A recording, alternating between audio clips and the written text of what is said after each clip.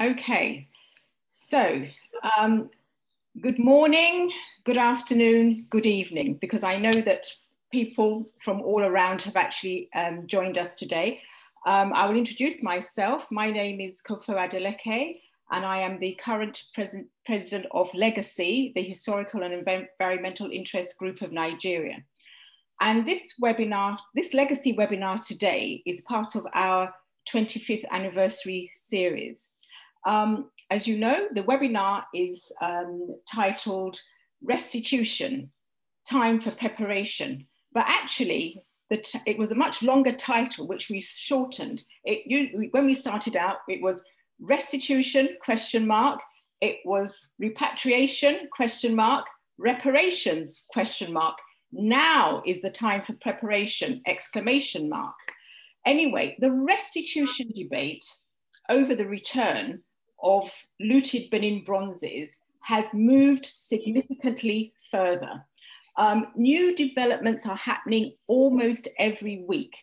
There are so many institutions and museums who are pledging to return items. We have the University of Aberdeen, National Museum of Ireland, the Pitt Rivers Museum, the Ethnological Museum in Berlin, the University of Bristol, Cambridge, and the Horniman Museum. There's so many, and it just goes on. However, beyond plans for a museum to be built in Benin to house them, there has been very little discussion about what this really means for the heritage sector. Very little analysis of what it means in the broader sense as a catalyst for change and action in Nigeria. In Europe, there's so much debate going on about the decolonization of European museums, but what about decolonizing our Nigerian museums that were modeled on those European ones? So beyond the return of artifacts, this should really be an opportunity for us to embrace our pre-colonial history. We ask these questions. Is the return of treasures just the low-hanging fruit? Is it mission accomplished? Or is it mission beginning? Mission beginning in Nigeria? How much do we know? How much do we actually know about pre-colonial sites and treasures that we have in Nigeria? Do we have national and local strategies on all this? So to address these issues, we have assembled a very strong panel. But before we start the discussion, and we're going to have a question and answer session afterwards. And so if you have questions, please write them in the chat. We will sort of allow for some people to ask some direct questions as long as they are kept quite short. And I would be grateful if everybody would actually keep on mute. But the first thing that I need to do now is to introduce the panel. First of all, I would like to introduce Sheung Ajaguna. She is currently the program coordinator at the Legacy Restoration Trust. She was formerly a curator at Jekyll House, coordinating legacy activities. And she has been a research assistant at the Africa Studies Centre, Oxford, and she presently represents Legacy's activities in the UK. So welcome to Sheung. Next, and this person really needs no introduction at all, Prince Dr. Yemisi Shilon.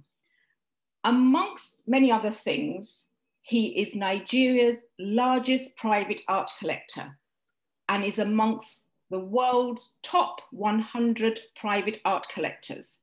He is a philanthropist and foremost patron of the arts in Nigeria.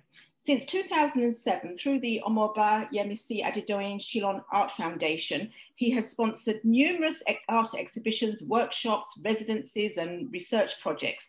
He was involved in the establishment of the Yemisi Shilon Museum of Arts at the Pan-Atlantic University, which is Nigeria's first university art museum, to which he donated over 1,000 pieces of art. Next, so welcome to Dr. Shillong. Next, I would like to introduce Barrister Babatunde Adebiyi. He is the legal advisor for the National Commission for Museum and Monuments. He is an expert on Nigerian laws for heritage protection and management. He has written extensively on this area and represented Nigeria internationally, including at UNESCO and the Benin Dialogue. He is a trustee of the Legacy Restoration Trust. And I would like to introduce, finally, Mr. Enoti Egbebo.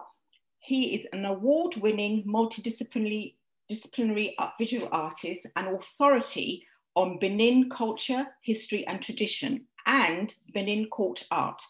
His works have been exhibited internationally, and he has established an art studio to train young artists and provide a space for visiting artists to work. He is a member of the Benin Dialogue Group and is a trustee of the Legacy Restoration Trust. So I would like to welcome all of them.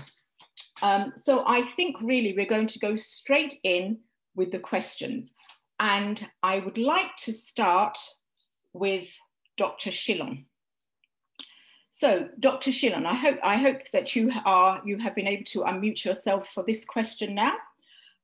My question is it appropriate, is it correct for a thief who wants to return stolen goods to the rightful owner to ask the owner if they have the capacity to care for those goods? Well, I will not call those who took our works away as thieves, because the international law at that time allowed many things to happen. And international law has been tightened, and a lot of treaties have been entered into that makes us now look with hindsight. We want to blame, we can continue to blame, but we should not insult those who took those works because of what they have done with those works over time. Many of us have had to pay monies to go and see those works, well taken care of in those climes of those we quote to be thieves. But when we come home to our own selves and begin to ask ourselves, what have we done with our own? I think it will not be fair to call them thieves. Now, your question as to whether we should call those thieves, we should celebrate them for what they have done. I would celebrate them with hindsight. I will condemn them, but with what I have observed in my few years on earth, with respect to how we treat those objects here, the kind of value we place on those objects, I will thank them for having held on those objects for some years and treating them well. Of course, the circumstances have changed. We are now in a position to want back our work. Those works were originally in palaces and in the house of nobles, and of course in shrines. We now have seen a new way by which, in quote, those thieves have treated those works and have created an expansive use and value to those works. So we now yearn for those expansive use, those humongous values that have been placed around these works. Yes, in that light, we should really thank them for returning our works. We should not condemn them, we should thank them, and we should see what we can do to ensure that the values of those works do not plummet after coming to us. And that is where my concern is. I want to stop for now. Okay, thank you very much. Thank you, Dr. Shillong. So my next question is for Barrister Adebiyi. We have Benin Bronzes in Nigeria with very interesting histories. Some of these Benin Bronzes have been much traveled. They're in Nigeria, they went abroad, they were brought back, some of them have been stolen, some of them have been returned. They've traveled around quite a lot. Very interesting stories behind these Benin Bronzes. Now, my question is, do we have a complete list of what, in terms of the Benin Bronzes, what is in government museums? Is there a complete audit available to the public as a matter of record? That's my question to Barrister Adebi.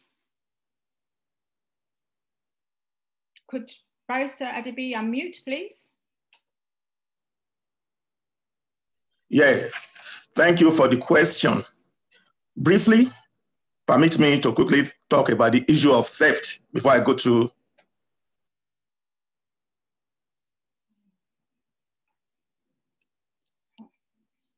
Barrister Adebi, have we lost him? Okay. So could you, is he on mute? Sorry, okay. Okay, I can hear you. Please go ahead. Okay, thank you very much. Sorry, I was just quickly and briefly talk about the issue of theft, whether those folks stole our antiquities. Well, I'm in support of Dr. Shillon to an extent, and this is my point of divergence now. Theft, as we know, in the legal definition of theft as it is taking somebody's property with the intention to deprive him permanently of the goods in the item. So for many, at the point of taking these things away, agreed, international law was not existing in that sense then. I don't want to go into the deep, story about the international law that was existing, at least it banned some European countries, but it was not existing, at least they didn't consider us nations then. But the moment we started asking that these things be returned, if they kept on depriving us, then it will now amount to theft or conversion. However, in recent time, like we have all witnessed, these things are being returned now. So I think we can erase the idea of theft or stealing from the whole scenario, insofar as they now want to return these things. They are not permanently depriving us.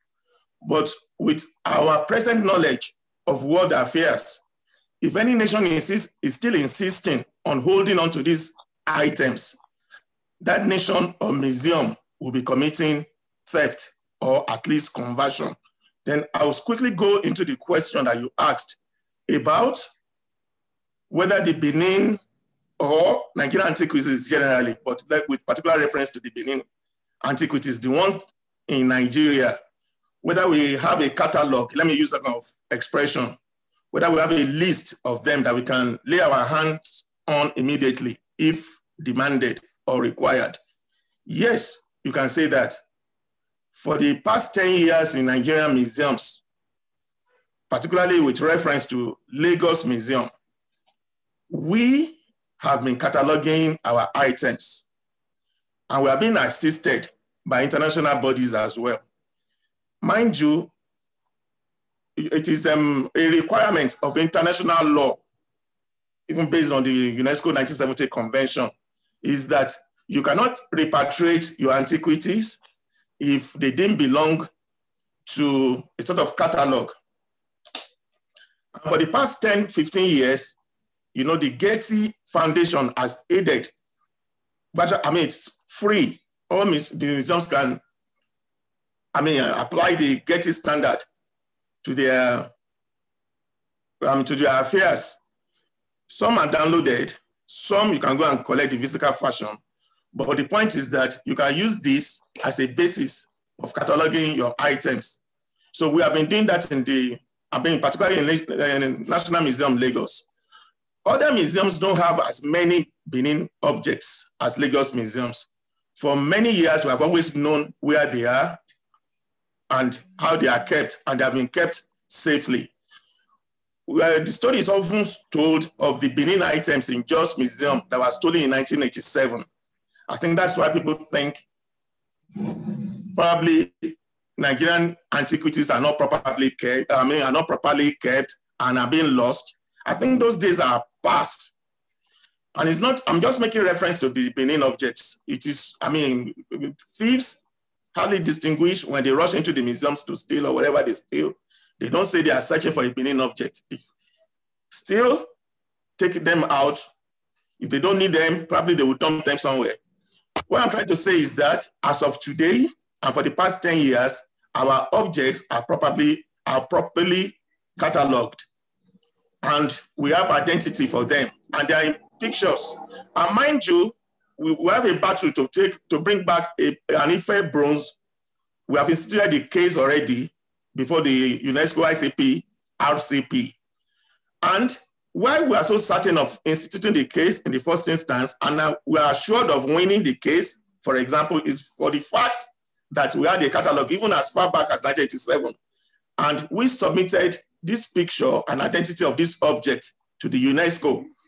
So now that this thing was stolen, and we finally found it with a Belgian, all what we needed to show in the Interpol and the British Museum and the Metropolitan Police in the United Kingdom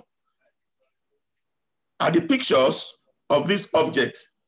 And immediately they could identify this, they said this is Nigerians. So that's why we could easily lay our claim. What I'm saying is that, like, along the line, we have been cataloging our objects. Thank you. Okay, well, if I could just quickly come back to you on that question. I did ask that, okay, you said that we have catalogs. Are these catalogs available to the public for people who want to see and want to know what the descriptions of these items? Because, you know, this is sort of a matter of sort of public record for us to have access to these catalogs, to know what they are and, you know, which items, you know, are in these various museums in Nigeria, because we do know we have Benin Bronzes and other artifacts in Nigerian museums. Can a member of the public ask to see the catalogue? Yeah, thank you. Very, very important question you have asked. You know, number one, like I said, apart from Lagos Museum, which has a lot of objects, other museums don't have this much. That is, readily you can get to the National Museum in Enugu and say, I want to see a Benin object. You can easily identify that. The ones in Jos, the ones in Ibadan, few, you can identify this. If you are making reference to Benin objects, the ones in Lagos are many. Most are in the vaults, in the storage. You can ask for a purpose. For example, we even now, you know, years back, we didn't permit people to go into the vault with us and all those things. It's not as we actually permit them, but very important reasons now, we may even permit you. For example, the Americans, through the reorg, that's like a reorganization, but reorg of museum objects, aiding us through the Ambassadors Fund. Of course, we let them into these vaults. They helped us to reorganize the vaults to meet modern standards. And of course, by doing so, they were cataloging. Not stopping at that, even PPP arrangements, like for example, the group called Dyer's Fund, we made an MOU with them that they would take the pictures of all important objects, and most Benin objects are actually important objects. Most Ife objects are important objects for a start, and it's an ongoing process. If you check African, www.africanhistory.org, safeafricanhistory.org, for example, you can just link to it now, safeafricanhistory.org. You will see pictures, digital formats of these objects. For a start, it's an ongoing process. Okay. So at the end of it all, and then the new law of the NCMM, probably you are aware that we have a new law before, with the National Assembly now. This law actually says by paying a fee, you can ask for any of these objects, and you can take pictures. You can have pictures of these objects, okay, by paying a fee, which is not existing in our extant act as it is now. Thank you. I think we might return to this subject of sort of the members of the public having access. The next question will be to Mr. Enotti. The Benin Bronzes, as we can see now, is a very, very topical question, subject area. And recently, two very well-researched books have come out. There was one by Dan Hicks called The British Museums, and there was another one by Bunmi Phillips called Loot. Now, those were very, very well researched books, which I know that you are aware of. Now, by now, we would have expected, with all what's been going on, you know, in terms of having an analysis of this from the Nigerian perspective, we would have expected Nigerian writers and academics to have been coming out with books on this, you know, sort of to document what is actually happening and, you know, how things have been making progress, you know, people doing in-depth research. But it seems as though we are still reliant on European research and investigations, even though we have so many universities in Nigeria and academics. So could you sort of, you know, do you have an idea why this is the situation? Why we are still sort of relying on other people to write books about, you know, what's going on in Nigeria and, you know, Nigerian issues? Enoti, would you please unmute? Thank you. Thank you very much for that very good question. Good afternoon, everybody. Good afternoon, Chief Yemisi Shilong. I greet you, sir, and everybody else. Let me quickly say that the effects of colonialism and the effects of colonial education has to a larger extent hampered our thought processes when we are engaging with our culture, our traditions, and our history. As you know, colonialism brought religion, especially Christianity, and the new variant which is practiced today, which is the Pentecostalism, which is even more rabid than the old religions, old formats of Christianity, which are the Catholic, the Methodist, the Anglicans, and so on and so forth, has brought about a stigmatization of these culture objects as fetish, as juju. And so you find that even when we are looking for research students, PhD students to recommend for training with foreign institutions, we have a problem finding Nigerians who are studying history or even heritage arts, where a lot of them prefer to go and read anthropology. They won't read. And so, I mean, with the removal of history in our schools, that also truncated the ability of a lot of people to develop interest in history and to follow it up as a field of specialization. And of course, you know that our educational system also has not received the sorts of support from government, which should have over the last 50 years. The percentage of our budget which is allocated to education is paltry and inadequate to cater for so-called essential subjects like mathematics and science and all of that. And when you come to the humanities and the arts, there is absolutely little or no support in this regard. And so with all these factors competing to bring about this confusion, you have a situation where a lot of our scholars are looking for areas where they can easily get grants or focus on areas they feel they can receive support from. And so when you have an educational system that does not train you to be an independent and deep thinker, but merely to be a scholar who passes exams, you find yourself in a situation where people cannot even think about world events, how they are unfolding, and the relevance of unearthing certain facts in order to bring about a realization of our history, where we are and where we should be going to.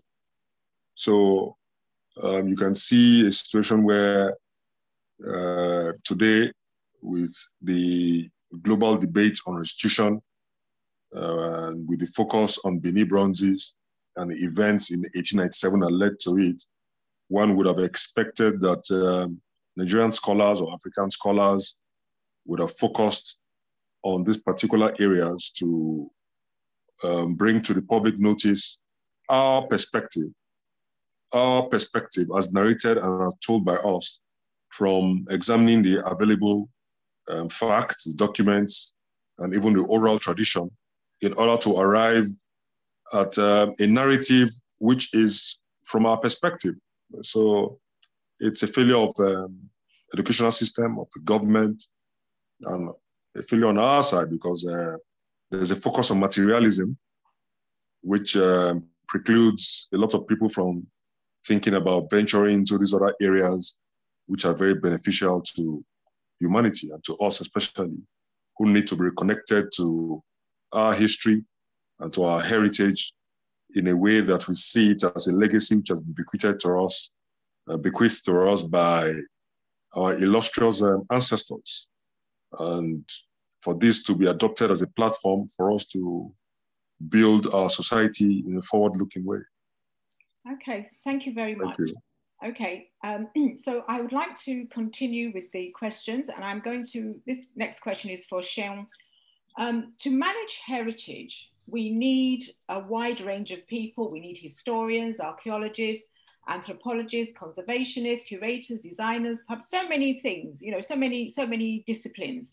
And it takes many years to build up expertise. You can't just sort of study something or graduate and then you become an expert. It takes a long time to build up a body of people who are really very, very professional. And so in your experience, do you think that the workforce capacity levels here in Nigeria are sufficient for a country with Nigeria's needs in terms of what's on the ground at the moment? Yeah, thank you, Mrs. Adeleke. At the moment, no. I'll just give a direct answer to that. We do not have that capacity yet. But on the bright side, the fact that we're having this conversation in the first place gives an indication that we are beginning to get prepared for that. And basically, again, it's just back to how the whole heritage management has been structured in Nigeria. We have more people that have these experiences or capacity in the public sector. That's, for example, NCMM, and we've only just begun to see people, private museums and private NGOs like Legacy coming up now to do this sort of thing. So at the moment, we've not got that, but I believe that as we begin to have these conversations, as we begin to talk, we would begin to prepare ourselves for this, and it won't be long.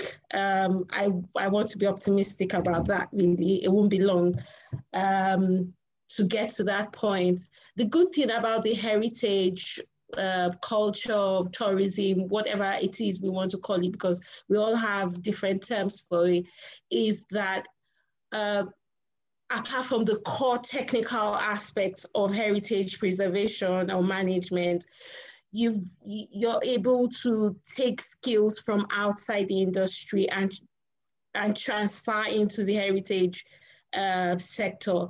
So I believe that Nigeria has a bit of that, transferable skills from other industries.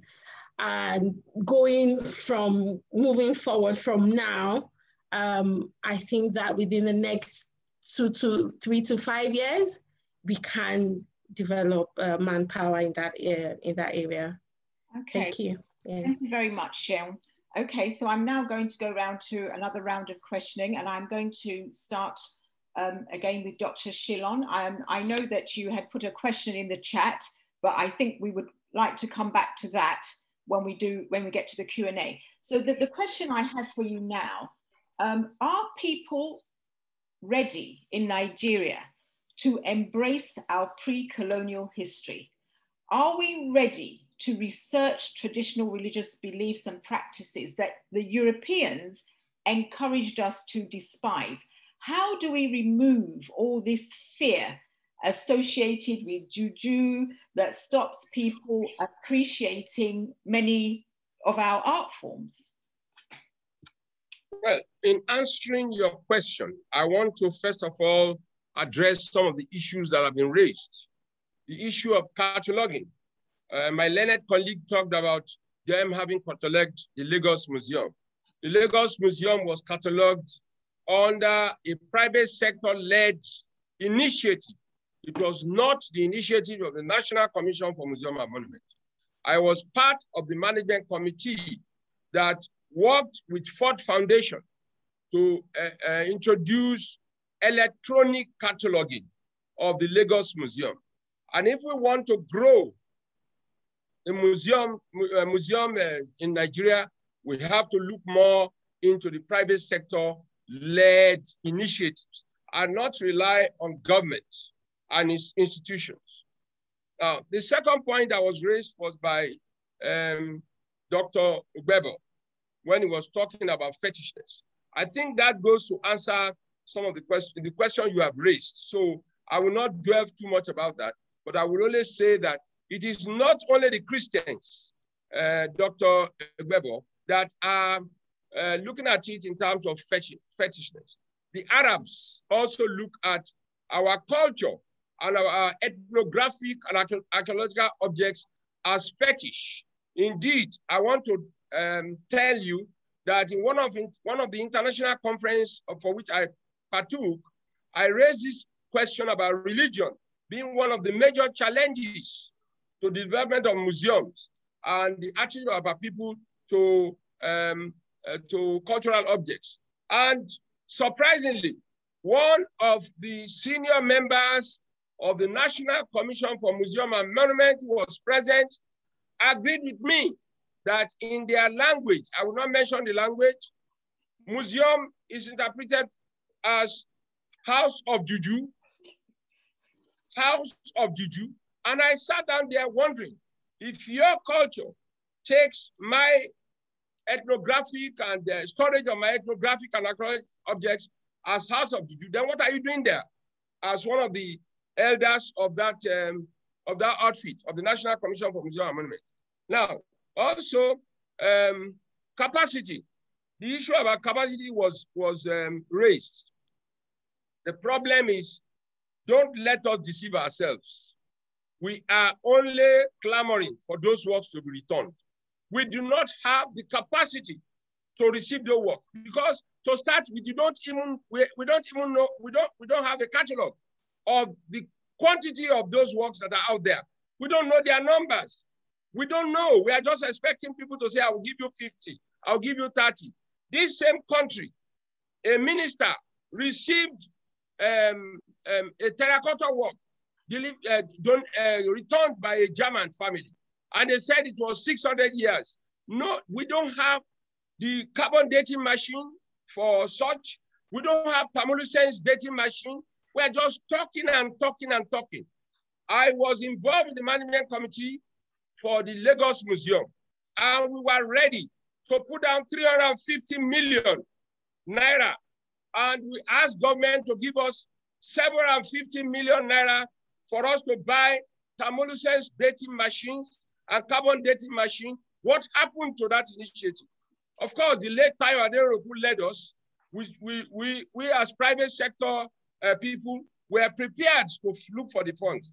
That was the end of it. So if we want to do anything about the return of those works, we must ensure that it is private sector led and not government. Now, let me go to your question. Are our people prepared to embrace our culture? I just came back from a meeting, from a place yesterday, and I did a sample analysis. I asked them, how many of you have been to any Nigerian National Museum? The answer was generally, yes, when we were kids, we were taken there as children. I said, since you've been an adult, how many times have you been there? The answer is no. I have had visits from different parts of this country. And I always ask them that question. How many times have you been to any of the Nigerian National Museum? The problem is very multifarious. One of them is the fact that under our statute books, we have what we call the repugnancy doctrine. And that repugnancy doctrine has been used over the years during colonization and thereafter, where it says our customs, our traditions have to be measured as against natural justice, equity, and good conscience. And I keep asking, where is the natural justice? On which measure do you measure natural justice? On which measure do you measure equity? On which measure do you measure good conscience? So the problem is we have been indoctrinated. I took part in an international Zoom conference, and one of the Nigerians based in America told me that I'm a Black African. I said, I am a Black. I said, I'm not a Black. I am not Black. I am an African. There is no white man anywhere in the world. You have Asians, you have Indians, you have Japanese, and so on. In Africa, we have sub-Saharan Africa, and we have the other part of Africa. So the problem is we have been indoctrinated to hate who we are, not to embrace who we are. We have been indoctrinated to ignore who we are. We have been indoctrinated to celebrate what they are and not what we are. And so as we grew up, we distance ourselves away from our culture, our cultural objects. We distance ourselves away from our archaeological objects. And many of us are pretending to be part of a system of eulogizing what others are eulogizing. The truth is that our people are not ready. We need a real mass reorientation for our people to believe, to embrace, to value what those cultural objects represent. Those cultural objects represent our unique identity. Those cultural objects represent our history. Those cultural objects represent our civilization. Those cultural objects represent our traditions and our customs. And there are deep values around those unique identity, those elements of unique identity of our people. So I want to stop there, please. Okay, thank you very, very much. So the next question that I have, I'm going to direct to Mr. Enotti. This is about the proposed museum in Benin. Now, I understand that it was originally going to be called maybe the Royal Museum or the Oba's Museum or something like that. And then the name was changed to the Edo Museum for West African Art. So I want to ask you whether you know why the name was changed. Was it to make it more broader?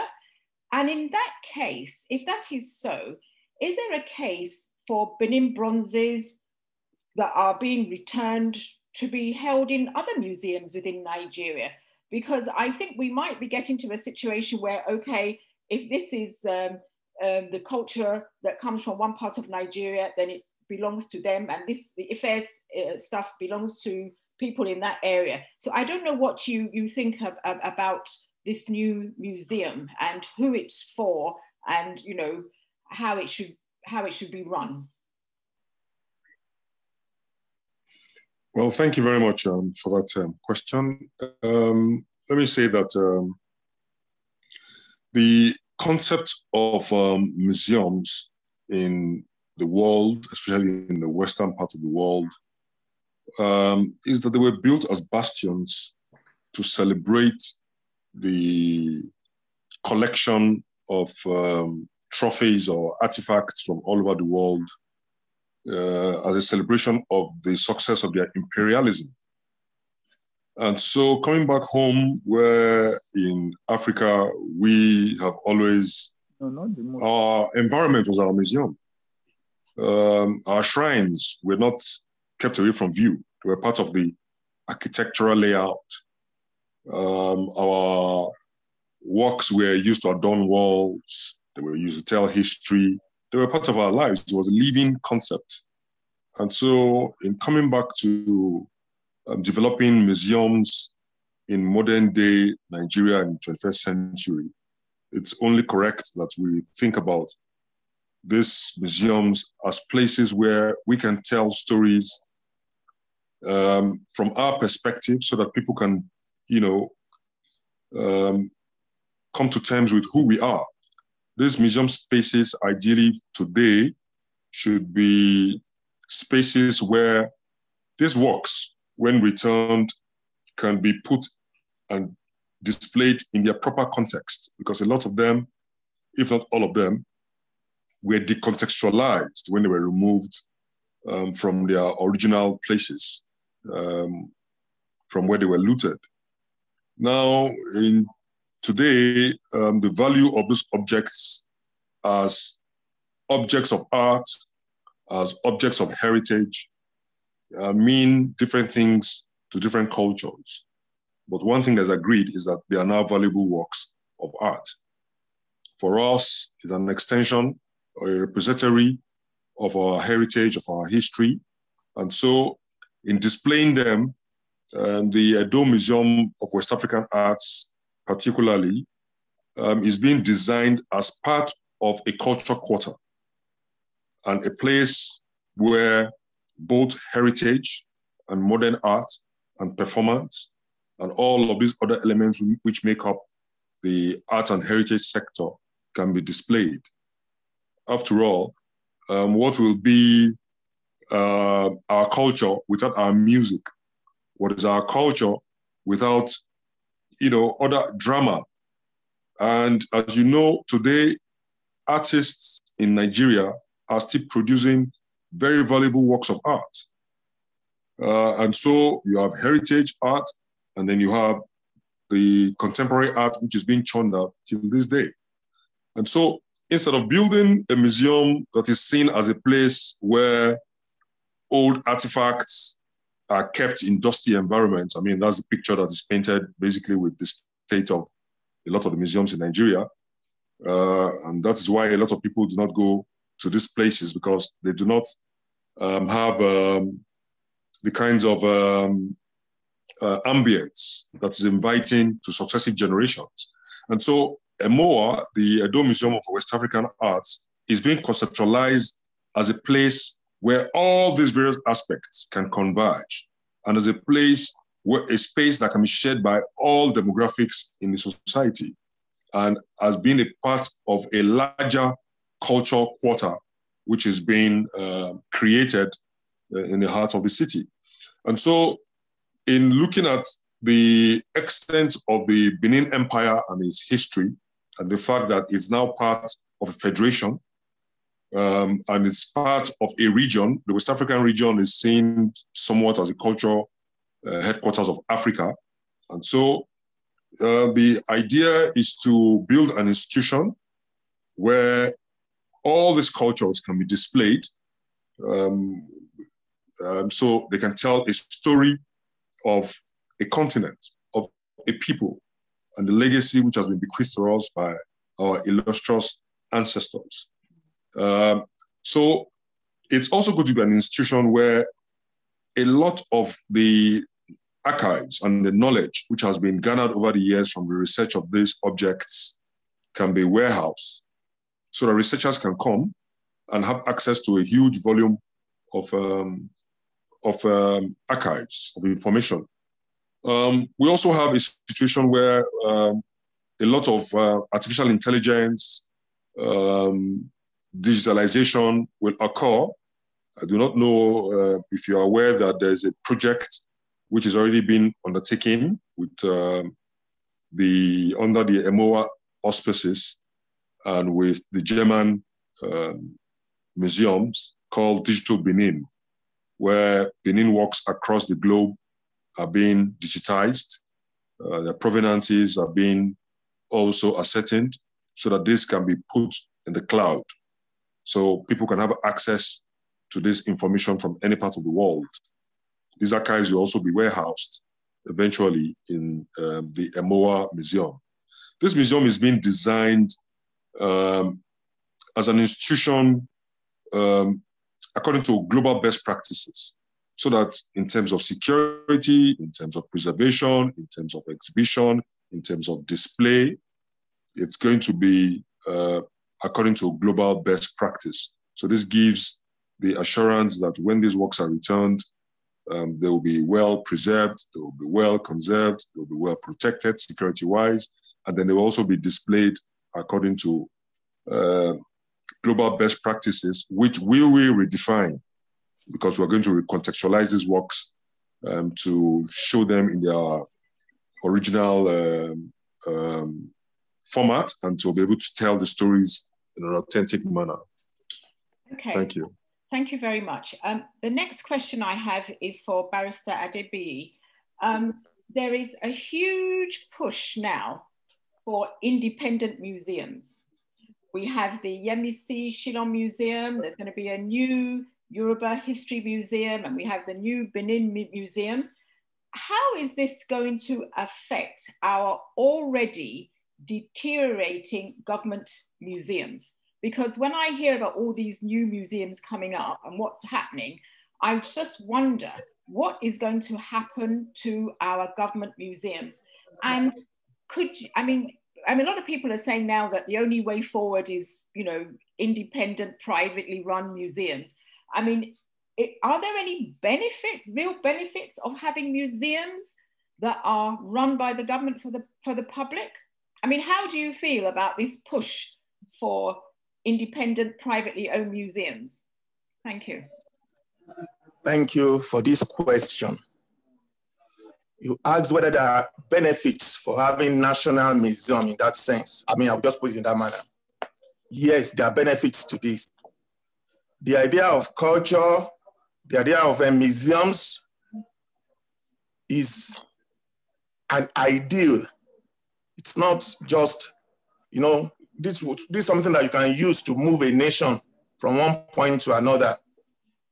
Culture serves that purpose. So when you build a museum, when the national body builds a museum, or the state government as well has a museum, you know, what you put there is to tell a story. You use it to unite a nation sometimes. In periods of despondency, like we are witnessing in Nigeria, what I expect national museums to be exhibiting now are things that will unite us.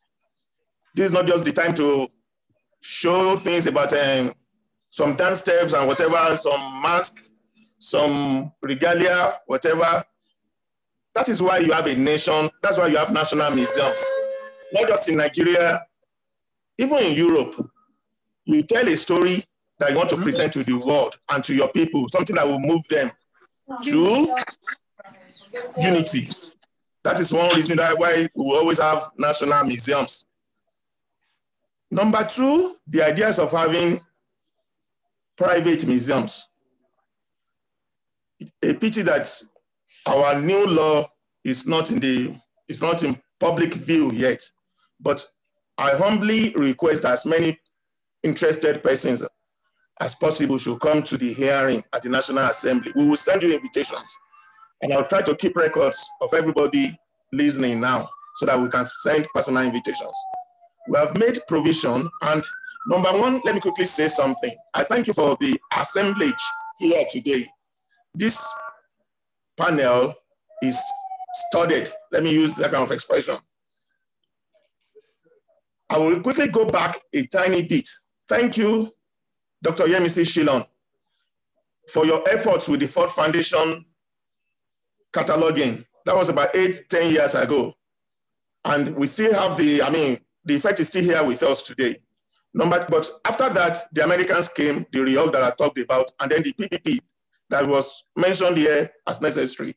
For example, DAS fund. Now, when you now say, what's the relevant, what about private museums? Yes. Our new law that is before the National Assembly now encourages as many private museums as possible. All what we need to do is to regulate. Then we permit what we call community museums. whereby communities can even have, if they can only exhibit photographs of their, leaders, previous leaders, it's okay with us. We will encourage them. We may not be able to help them with funds, but setting it up and things, we will always do that. We now encourage palace museums. That is why you see the Emma of Potiskum in Yobe State, starting a palace museum. 2 months ago, I was in Okene to start the same process with the Hoinoi of the Ebiras. We are starting a palace museum with the Ebira folks. Other places are asking for this. So palace museum, community museum, private museum, and specialized museums. We even encourage schools that are older than 50 years to start museums, and we will help them. Just to tell you that, like, the idea of private museums have come, and we are going to support all this. Then, if I'm not going to digress for too long, I will just say that in reference to what we have discussed before, Dr. Shinon was saying that, he was a bit concerned about these returning antiquities, that we are not ready to, I would say we are now getting ready. His museum can house some of these things. It's not a joke, this is a fact. What he has done is, of international standard. We respect him. We love what he has done. This is a beginning. If other Nigerians, the wealthy men, had been doing this, the wealthy men and women had been doing this over the years, we will have gone beyond this. And see what is starting in, what Enote has just discussed about Benin, what we are starting in Benin City. If this had happened years back, it would have been splendid. We would have gone beyond this. Then, what the Europeans and many people that we've been discussing with about returning our antiquities have always raised as a point of concern is the fact that we would not have places to, put these things because of security, like Enote said. Yeah, that is a fact. I wrote about this in 2009. Probably you have come across the book, I wouldn't know, talking about books, whether we don't write about books too. I think this is a point to just refer to it. Legal and other issues in repatriating Nigerian looted antiquities. I think it's on the net as well. Point is that we addressed this issue. We even told them that, I personally wrote that they could as well establish a museum in Abuja, Nigeria, for example, to meet their standard of universal museum. I believe you're probably familiar with this phrase, universal museum. Certain museums claim to be the universal museums of the world, British museums, and British Museum, Metropolitan Museum, and the like. Then they could as well establish one in Abuja here so that we can have our antiquities here. Today now, we are all establishing one in Benin City. So that's the Universal Museum of Africa. And as luck will have it, it is being established in Benin City. So I would just say that we are prepared in a way. What we are discussing here today, I'm not too certain that people had ever taken the pain to enlist this kind of discussants to think of the future of what should happen with these antiquities. If we had been doing this years back, probably other means of retaining these antiquities, whether we are going to warehouse them and other things. And this little suggestion that I said I made in 2009 in a book I wrote, which today now we are seeing it in physical form, and many other things. It's exchanging of views that will bring most of these things about. So, briefly, Dr. Shinon, if I'm not going to take sorry for taking your time, about the terracotta that was repatriated from the Netherlands. Actually, I went there. So it was like I had to, what do you call it now? It's like almost like a legal case, like an arbitration panel to win over an antiquity. Leiden Museum and the British Museum officials were there. We don't have the facility.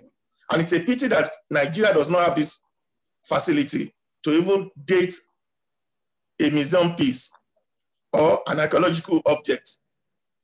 Point is that British Museum and University of Leiden, the Museum of University of Leiden, had tested this and confirmed that it was between 600 and 800 years in age. We, trying to be modest about the affair, since we don't have the facility, I've always used the lesser, the lesser years, that is 600 years. We don't claim to be, that it's 800 years or 700 years. We've always limited ourselves to 600 years. So that in future, nobody will say, oh, you claim that this thing is 800 years and we have discovered it's 600. But that is, by the way, we don't have the facilities, but we work with the nations that have the facilities. And sir, I wish this opportunity that you provided or you assisted with, or you intended to assist with years back, that is, there was about 350 million naira or something, and then 600 and something million naira, if it were added, we will have the opportunity of thermolucence and all those things here in Nigeria. If this opportunity should come today, notwithstanding Nigeria is facing, some dire straits financially, I think it will work now. Why? Hardly would you see a government official speaking this much. We would rather even avoid this kind of discussions. But now, freely, we want you to come in, we bring PPP, we beg, we participate in discussions just to make sure that if such opportunities should ever come, we will need to, of course, everything you do in government, you have to put it in the budget. We now know what we are working towards against the next year. If there had been a bit of lethargy years past, sincerely, I'm telling you, that lethargy is gone. Thank you. Okay, thank you very much. I think at this point, it would be a good idea for me to bring Dr. Shillong in, because my next question is really, what is required before government museums or other museums can attract large-scale funding from the Nigerian private sector? I'll repeat that again. What is required before government museums or other museums in Nigeria can attract large-scale funding from the Nigerian private sector? Because we know there is money in Nigeria. People do have money. But how can museums attract it from the Nigerian private sector? Well, let me start by thanking my learned colleague. You represented your national adequacy. Question originally, if there can be private museums, we need national museums, even if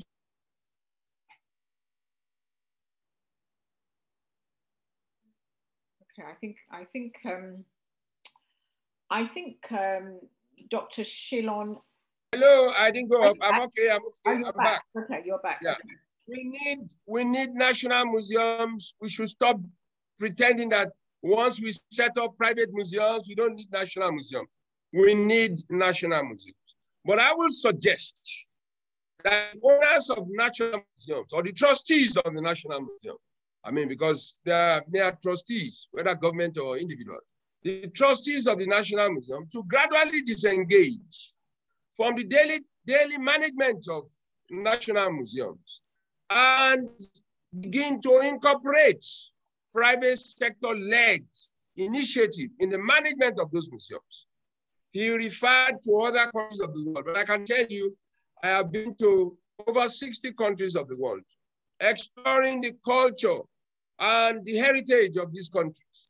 And I can tell you that even in communist China, they allow input into their national museums. They create policies and regulations. They create environments and lead the private sector in a particular productive direction. So that's what I want to say. I commend Dr. Barrister Adebi for what they are doing. We are looking forward to those new laws. Some of us have been waiting for our certificates for donkeys come. I hope the certificate will come because this is part of the problem of government running the sector. private sector initiative are not encouraged. They are difficult. Sector initiative. So let me now answer your question.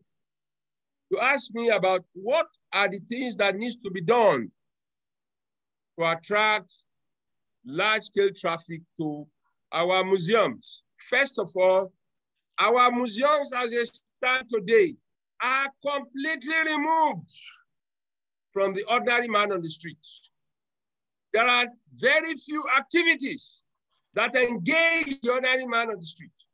They encourage school children to go. Some of them don't have enough sense to appreciate what is there. And when they go, do they establish systems whereby those children can use their hands? They can draw, they can appreciate objects good enough. I think they should come and learn about how to do it from the Yemisi Shillong Museum. We have a private sector institution that is helping us to fund that initiative. Children are coming from public schools. We are giving them worksheets, not just visit. This one is made by, this one is the Benin, this one is the Ife. No. Let them draw. Let them draw their own impression of these objects and then begin to ask them, what have you drawn? So we need something that is more hands-on than what we are doing now. Secondly, like I said, we are far removed from the public. No conferences, no journals are published by these museums. No conferences. We should establish journals, for instance, online journals. And what is wrong in the National Commission for Museum Management opening a virtual museum of the content of what is the national museums? We need let the public know what is there, and in the process, educate the public. Let them know that there is nothing demonic about these objects. Let them know that it's part of our identity. Let them know that these objects represent the forms of government of our people. Let them know that these objects represent the economic system of our people. Let them know that these objects represent the social organization of our people, and so on and so forth. Not to look at it from the religious angle. And what is more, religion is a means of communication with God in different languages. If I was an Indian, my religion would be Hinduism. If I was a Chinese, my religion would be Buddhism. If I was an Arab, my religion would be Muslim. What is all this mess about religion? Our forefathers had their ways of communicating with God Almighty in different names. Just like the Hinduists call God Almighty Brahma, and they have different names for God Almighty Shiva, and so on and so forth. And they have 113 gods under God Almighty. So also does my forefathers have manifestations of God Almighty. And we don't have religion, we have spiritual beliefs. And those spiritual beliefs arose from our interaction with our environment. It arose from our interaction with nature. We conquered nature and survived. And in the process, we developed some beliefs, some of which have over time been transmitted as spiritual beliefs. We had our own philosophers who ended up becoming pantheons that we now look up to as representations of God Almighty. So we need to do more than that. We need to get the private sector.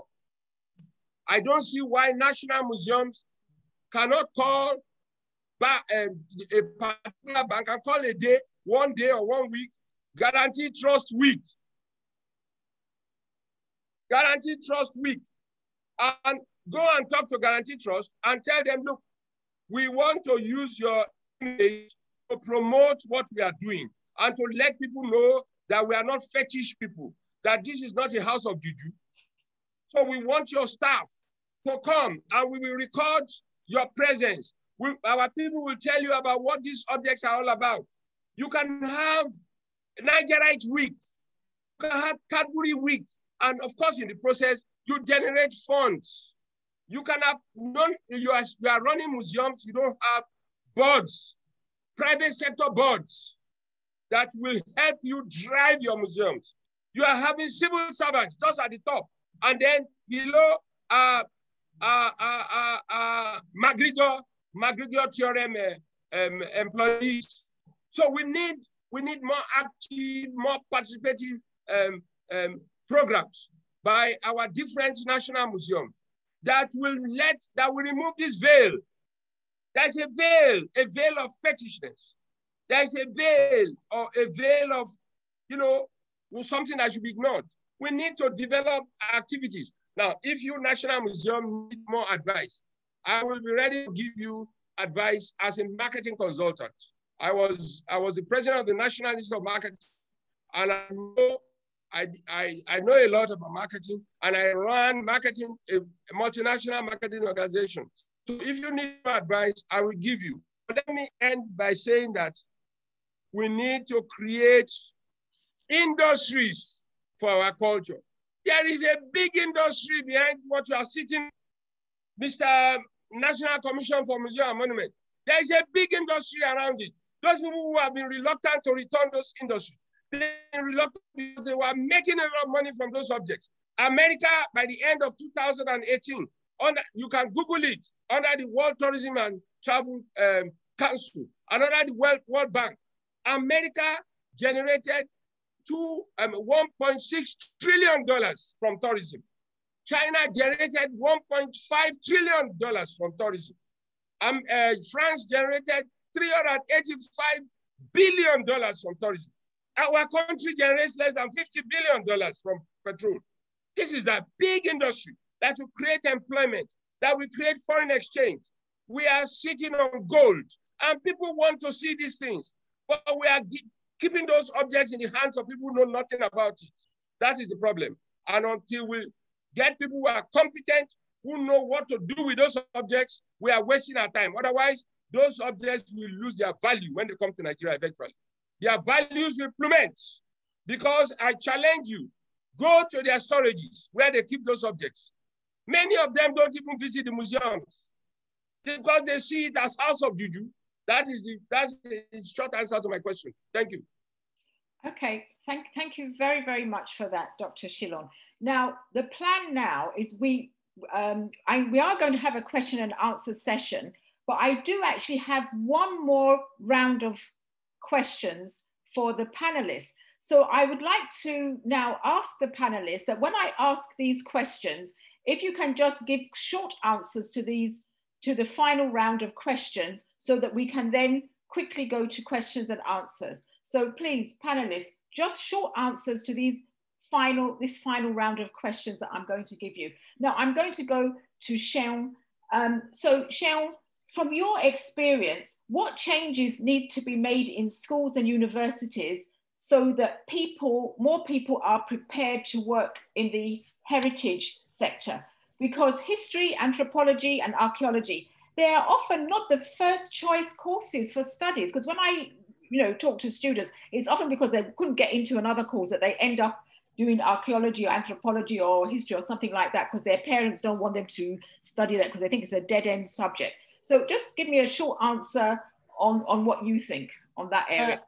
Thank you, Mrs. Adeleke. First of all, I'll just highlight one of the key problems that Dr. Shillong had said, and it's about value. Us not valuing ourselves, not valuing who we are, and that is the first thing. And that's what schools from nursery level up until the university level, that is what we should be teaching children, teaching ourselves. How do we value ourselves? How do we value what we have and what we produce as a people? And once that is in us as children and as we grow up, we would not have the issue of what course to study and then fall back to history or anthropology as last resort. And then over the years as well, I think that because of the fact that, okay, for some people that actually did go to the university to study these courses, when they came out, they did not find places to work in. So that was another issue. I went to university studying history, and that was what I wanted to do, even though it was just because of the fact that I just love stories. And but coming out of university, I think I was one of the very lucky people in Nigeria that came across Legacy and then found myself as a curator. I do not think that people that I went to school with, my classmates from the university, I do not remember any of them doing anything within my industry. So that's another thing. There's no outlet. So people come out of these schools and there are no outlets. And this is why I'm optimistic. But having private museums coming out now, I'm happy to hear Mr. Babatunde talking about PPP going out to get private sector. I'm happy Chief Shillong is also talking about the private sector. But the thing here for me is collaboration. How do we collaborate? The private sector, the national museums, collaborating in this area. There were some other things that we had talked about that I would like to add to it, and is the issue of when you were talking about publications. You would be surprised, Mrs. Adeleke, the amount of people that have written things in Nigeria, but there is no platform, there is no publishing opportunity. So we're doing research here and we're looking for things to write about, and we go online. Normally, you should be able to do some level, at least an 80% desk research online to find things. And then you find that you're struggling to find things that Nigerians have written. And then later on, you're talking to colleagues here and then there's, oh yeah, somebody wrote this, professor, this wrote that. And I'm like, where is it? It's not online. And this is something that Chief Shillong has just said now. Online journals, why is it so difficult to find research, Nigerian research by Nigerians online? Everybody does their project on a computer. Why then would you come to me to say, oh, I don't have a soft copy of my work? People will tell you, oh, it's only on hard copy. And then again, like I said, the publishing opportunities, people have written, but they cannot approach publishing houses to publish their books. So there again, I'm sure there's somewhere has a book somewhere, it's just packing dust and all of that. So moving on to schools, universities, we just need to change our curriculum as well to cater for the current wave that we have right now. Again, private sector coming in to be part of this. We can also collaborate with international organizations, institutions, academic institutions. NCMM, here again, you can also have, I know that probably Chief Shillong will not be supportive of this, but I think that for an institution that has been in existence for nearly 50 years, I want to believe that there are some people within the institutions that can actually teach.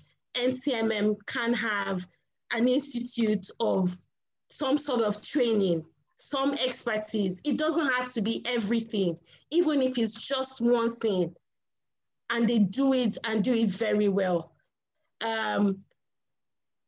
Yeah, collaboration, partnerships, all of these new museums coming up. I think we should also begin to partner, begin to discuss, have this conversation. And one more thing, I'm hoping that this webinar that we have would be recorded, not just as a video, but written out, where we can then go to Legacy 1995 website and download a report, and we can refer to it every now and then. Okay, thank you very much, Phil. That was very good points. So as I said, we're going to have Q&A, but I just have short questions again. And so please, panelists, please, can you just give very, very short answers to these questions so that we can get to the Q&A? So Mr. Enotti, this next question is for you. The people who have been doing the most to celebrate, recognize, and keep alive our pre-colonial history are artists.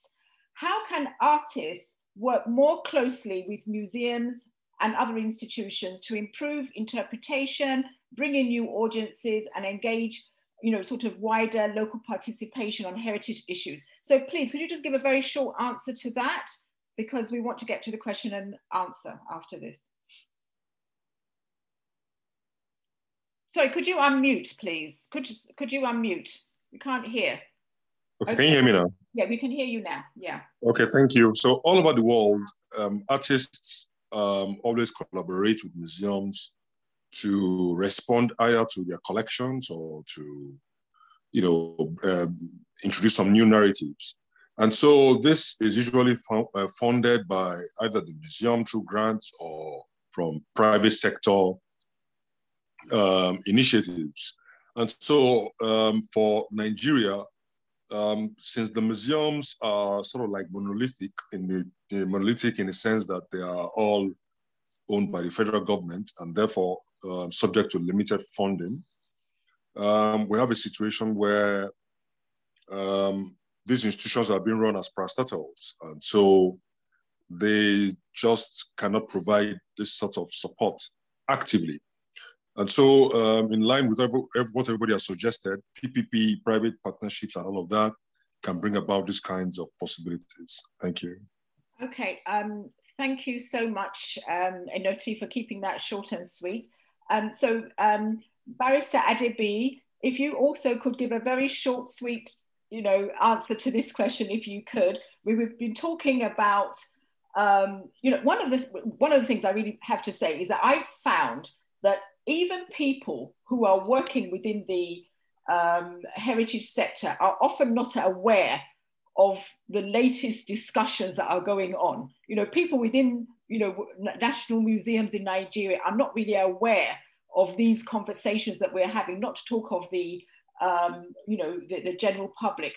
And, obviously it looks from here that we really do need leadership. We need guidance. We need the right, where does this right direction come from to improve things? Just a very short answer, please.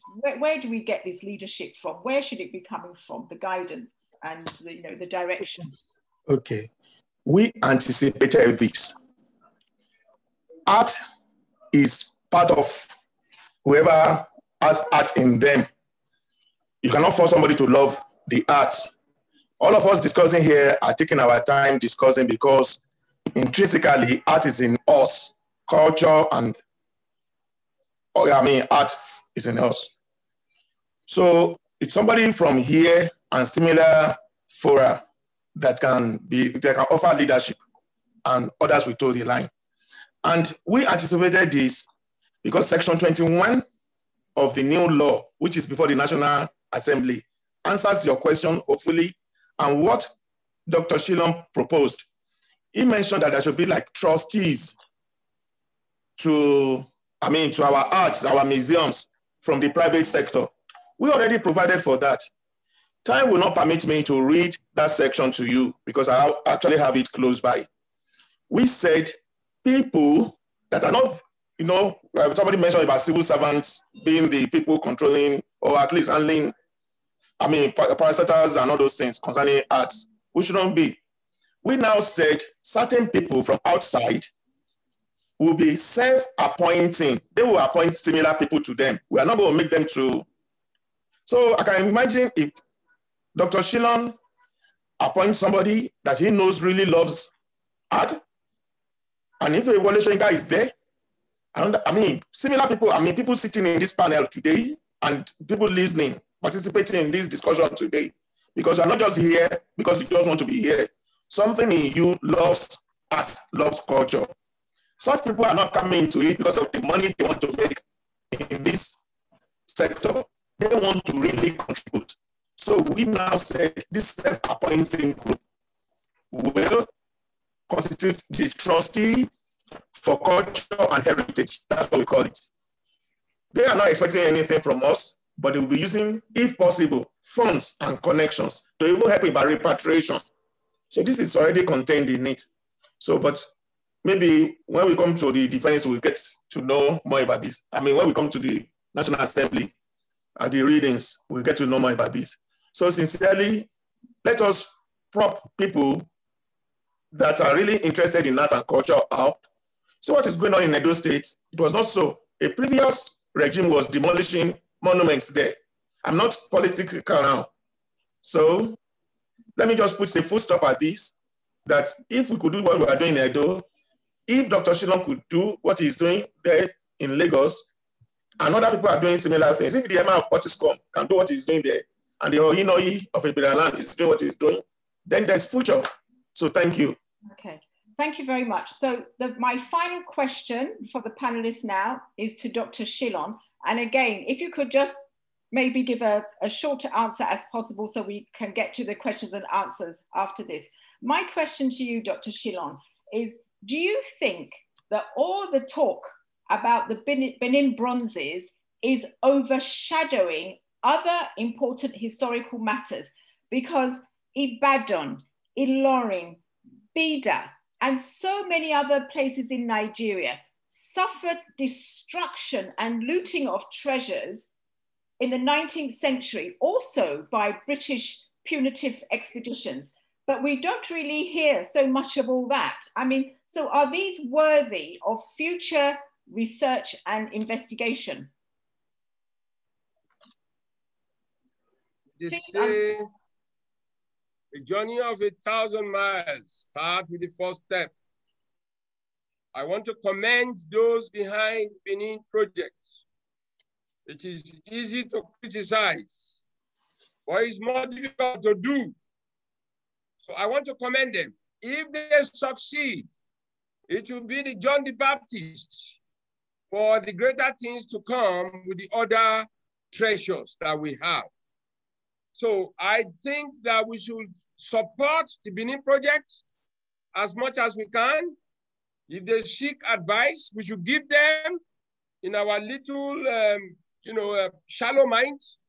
And if they seek any way by which we can assist, let us do so, because all is in the interest of our nation, our people, our civilization, our culture, and so on and so forth. I can assure you that once we succeed with Benin, others will happen. Just like I've always said, the Yemisi Shillong Museum, which I solely funded, and I am still funding the operation of that museum personally, is going to give birth to others that will come. And I'm happy. I want it to happen. I don't want to be the only one. So I can assure you the same thing will happen with the Benin. Okay. Have we lost Benin project? Okay. It will give birth to other projects from different objects that are since lost, returning to Nigeria. That's my short answer. Thank you. Okay, thank you very much. So, right, without further ado, I'm going to hand over to Femke so we can go straight into the question and answer session. Thanks so much, everyone, panelists, for your interesting inputs. And thank you, everyone else, for hanging on. I know we're overrunning our time a bit. I'm going to make this short and sweet. I've boiled down the questions in the chat to more or less 4 questions, and we'll each direct them to one individual panelist. And I would like to start with Barrister Adebi. Coming back to the amendment, the 2018 amendment of the law for the National Museums and Monuments Commission. First of all, well, there's 2 questions, boiling down what was being asked in the chat, 2 questions. When is this law going to be voted on? Because it's been there for quite a while. And the second one, since we don't want to write off national museums entirely, as Dr. Shillong said, what are the provisions in these in that amendment that the national museums will be ready and to not just receive those returned objects, but also to preserve them and conserve them? Barrister Adebi.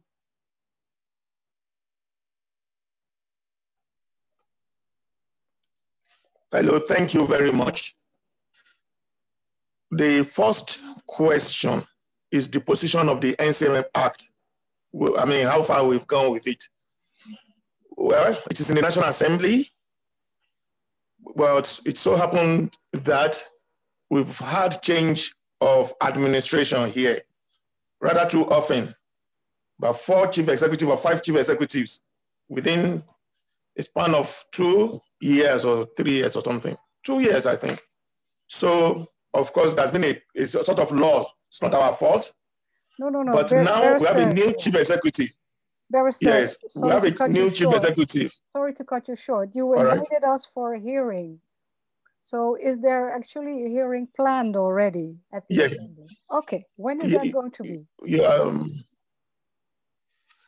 As soon as we are certain, if we can exchange email addresses.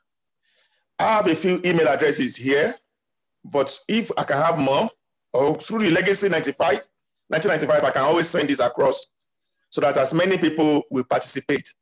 Sorry, bit of funding by yourselves, no provisions for that. But now we have a new chief executive, Professor Abba Issa Tijani, who is working towards this assiduously. So it's going to be very, very soon, and we are going to communicate this. Please, I didn't get the other question right. Could you please repeat it? Yes, I'm sorry. Let me repeat it. As Dr. Shilon urged us not to write off national museums altogether, and there was one of the participants who asked, how are they prepared to receive and conserve the returned art and artifacts? I was wondering how the new amendment assures, for example, better funding and a better positionment of those national museums for that. And please be short in your answer. Thank you. Okay. The question is how we're going to receive these returned antiquities and whether there are enough funding to make it possible to receive them and to make our museum even function better. Yes, through this new law, yes, through this new law, which we pray that we will all help to come and support, because if this caliber of people here should come to the National Assembly to explain why things ought to be done in this manner, I think things will flow. For example, from lottery funds, a percentage will be coming to heritage protection, that is the NCMM indirectly.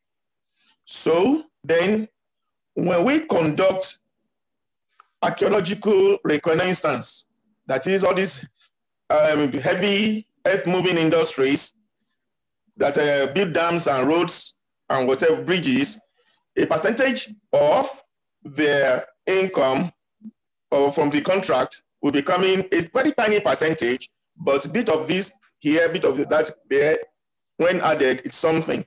All these are sources of funds for heritage protection, particularly the NCMM now. So other sources, of course, now there is a provision, clear provision encouraging PPP, public-private partnership. Then we encourage, like Professor Dr. Shilon mentioned, we encourage corporate bodies to invest in museums. When you invest, a certain percentage of your tax billings will be taken off by the government just by you investing. Now, many other lofty ideas about generating funds are in this law. However, of course, many will sound strange to some of these people in the National Assembly at the first instance, but nothing is novel. All these things are taken from the laws of other nations. Right. No country in Europe does not take from lottery funds. Yes. So we expect you, please, to come and support us. But thank you so much, Barrister Adebi. If I understand it correctly, there are provisions for more funding, but part of them comes from some tax deductions possibilities, and part of them, and a big focus also on those public-private partnerships.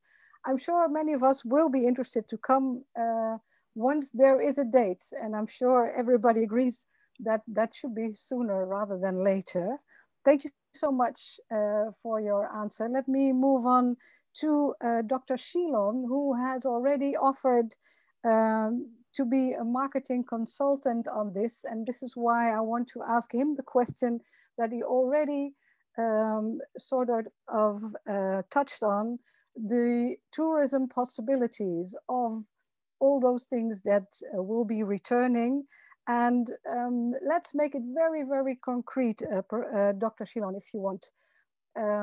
What 3 things could you think of, knowing marketing, knowing the art market also, but also knowing tourism the way you know it, that you could think of that would be Columbus eggs when it comes to drawing tourists to Nigeria and to the museums and to the artifacts? Well, under marketing theory, when you have things like this, you should look at creating the ambience that will attract people to your product. The ambience of the national museums in Nigeria, we need to do a lot about it. And we need to create activities that would attract people's interest. Activities that have events that will draw attention beyond just the objects, but Dr. something Shilon, much more than that. Could you give us an example? I know you are a man with a big imagination. Could you give us an example of such an activity? Yes, I will tell you one. I was a guest to the Newark Museum in New Jersey, and they were busy they have an educational unit. And their educational unit is to train children and adults in understanding what museum is all about and so on and so forth. And this training is highly communicated to the private sector to please come in and key into such trainings for the good of the next generation of people in New Jersey. That's an example I'll give you. Secondly, I'll give you an example.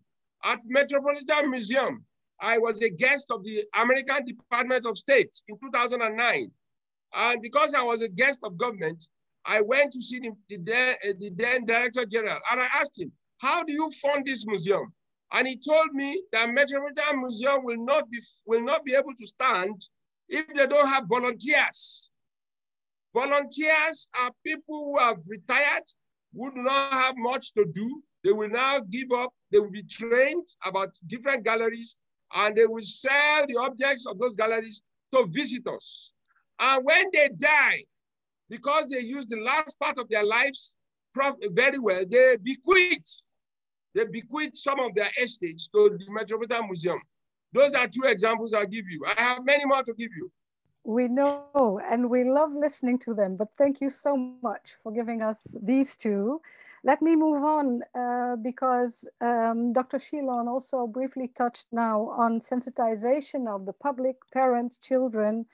One of the questions in the chat was about the subject of history as not being on the curricula anymore. It was in fact removed in 1987 by Babangida, if I remember correctly.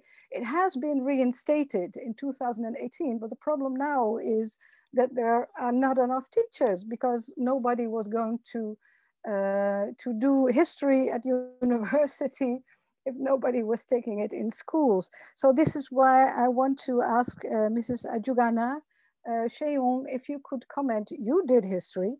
What are the ways that we, for example, as heritage organizations, as people also passionate about heritage, how can we help this process? Because it obviously needs time.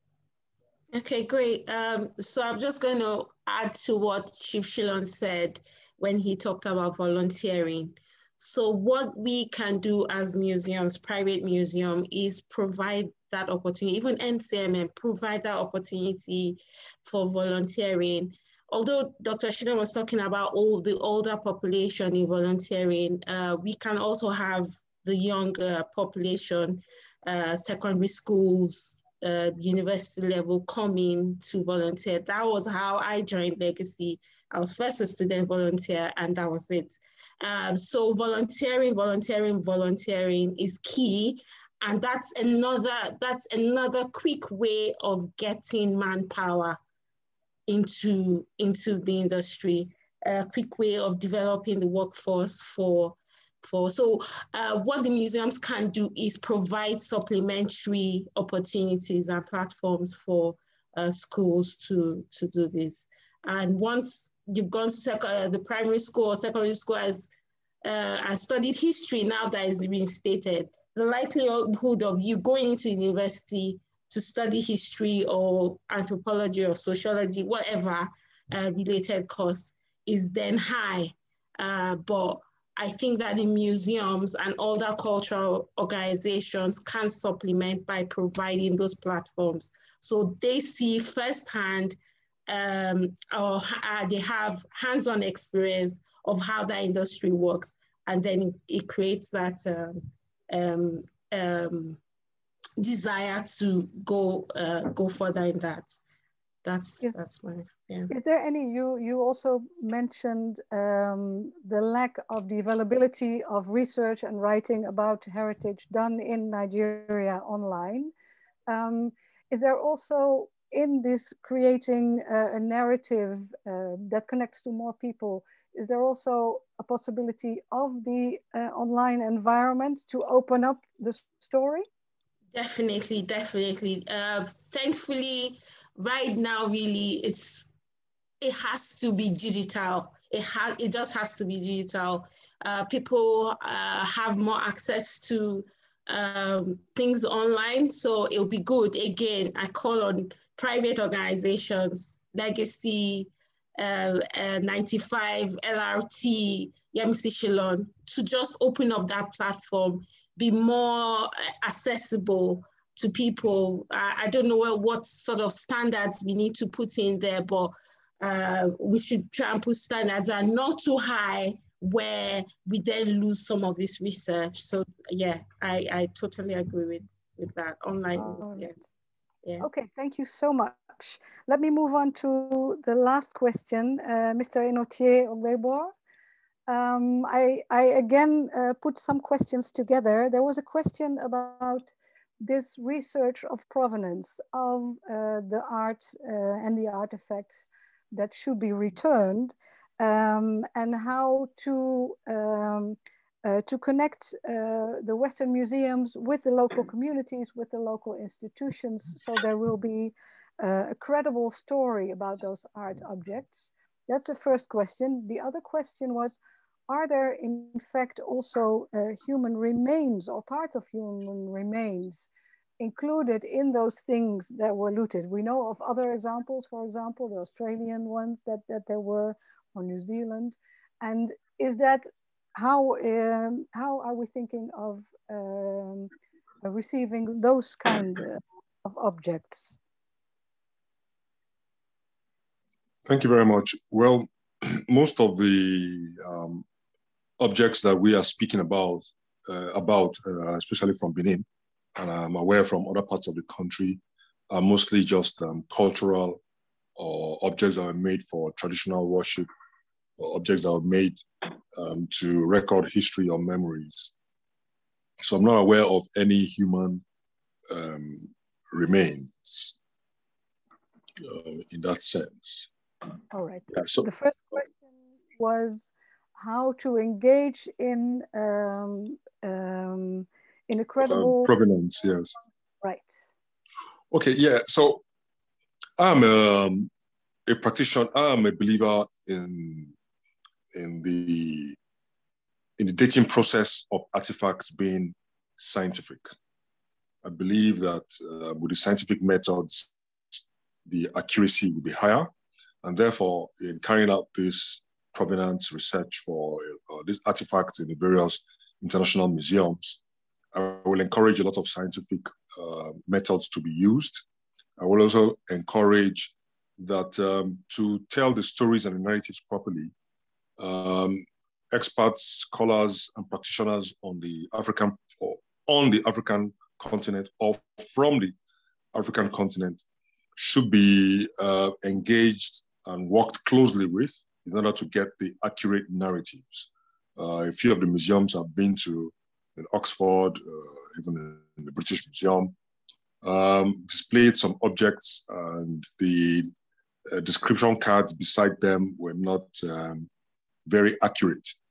This is because there's been no long-standing relationship or cooperation with experts from the continent. Okay. Yeah, so that's my belief, yeah. All right, thank you so much, Mr. Ogbebor. People are still commenting in the chat. Somebody is suggesting, which is great, to make more stamps with interesting artifacts and sites of Nigeria. I think we could add stickers and calendars and all kinds of things. At this point, I think, Mrs. Adeleke, I will return the floor to you.